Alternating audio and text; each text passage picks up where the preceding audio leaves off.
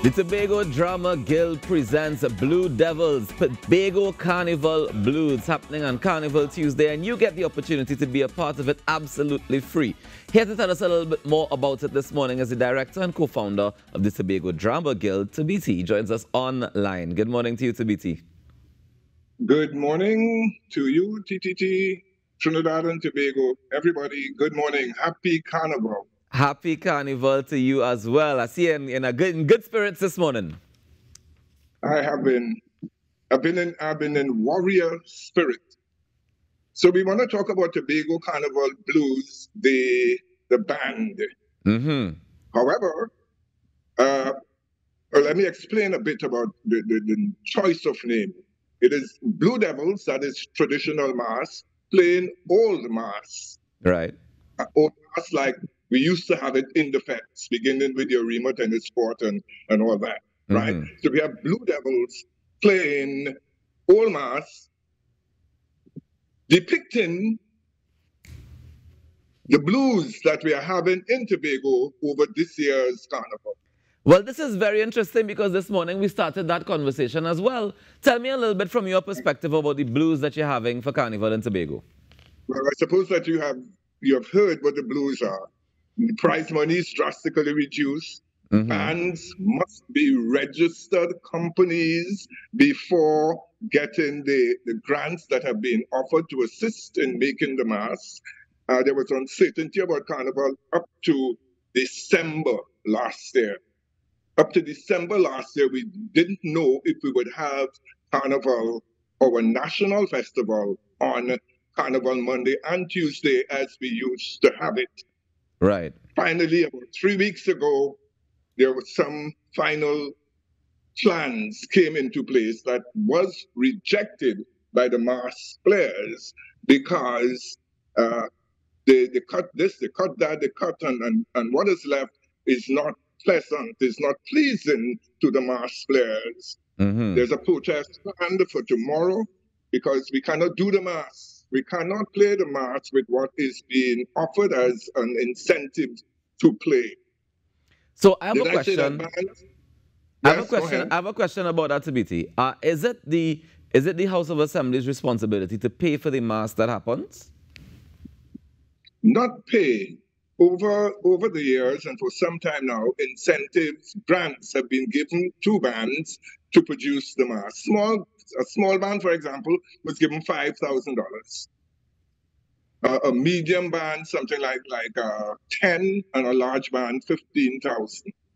So that to get these grants, and now it is kind of people who are playing mass will have had their costumes ready, and most of it ready by now.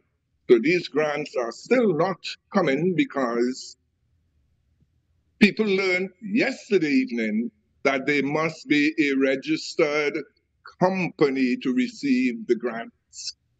Right. Ridiculous, I think. Yeah. Okay. Understood. So, and I also understand that there was some cutting of the parade as well as the Juve. Oh, there'll be no Juve. There'll be no Juve, no old mass, no night mass. Interesting. And I think that what is happening is that this unity among the bands is being used by the planners of the carnival to their advantage. All right. So and they are focused. The focus is to have one carnival. The focus has shifted to the Tobago Fete in October. That is not Carnival. Interesting. So you're suggesting that the House of Assembly is now more focused on the October Carnival than they are on the National Carnival. Yes, but the October Carnival is not Carnival as we know it, as we have been taught in every Catholic know how we look forward to the Lenten season that is hooked up to Shrove Tuesday. That connection cannot happen in October. So that they use Carnival as a draw, and the Tobago bands have been left out of it completely. So the Drama Guild, So, the Drama Guild has now taken it upon themselves to do a presentation on Carnival Tuesday for the people, yeah? absolutely, if today's meeting again with the assembly, with the organizers, would commit to the changes we, the mass players, are asking for. Otherwise, we don't know how it will go. But unless we get those changes, unless we are allowed to bring the mass, the assembly cannot bring mass. The assembly have brought a set of people who never play mass to run a carnival. In October, they brought ready-made bands from Trinidad, and the bands and the Tobago bands benefited nothing from it. My hope was that when we link up the Trinidad bands, we would have wire benders and the people who know more about mass than Tobago would come and assist in developing the Tobago Carnival for February. That didn't happen. We had a lot of misspent funds.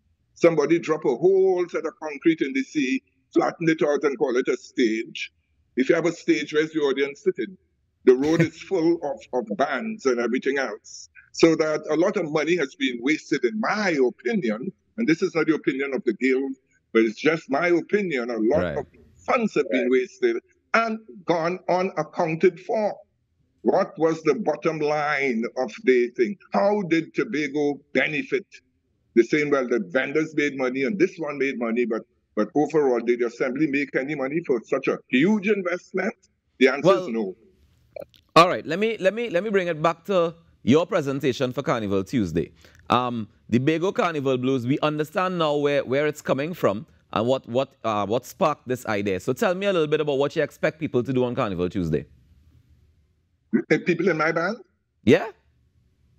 Right. So we are going to be dressed in the traditional Blue Devils outfits, and each person will depict a character. We are a small band, and we are going to find the characters in the assembly and around who have been fighting against Tobago having a carnival 2024. All right, so they come on down and portray them old mass style. Right, so they come on down to by Royal Castle at Wilson Road on Carnival Tuesday. They just walk up and they take part? No, we have the car park at Royal Castle. We have had that for years as our meeting place. Right. So they come to the back and we are there with paint and forks and tails and devil things, and we're going to meet before that and organize characters. Okay. So do you have to register to be a part of this band, or you just come on the day and show up? It would be good to have registration. There are no fees involved, but because we have to assign characters, it will be good for people to come to the Guild House, and so we could assign them characters. Fantastic. Well, Tabiti, I want to thank you so much for joining us today, and I want to wish you all the best on Carnival Tuesday and with your meeting that you have later on today. We'll pay attention to what comes out of it as well.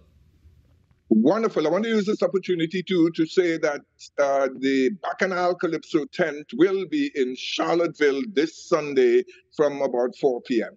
Nice. Thank you. Thank you so much. Take care. Enjoy your day. That's Tabiti there. He is the director and co-founder of the Tobago Drama Guild.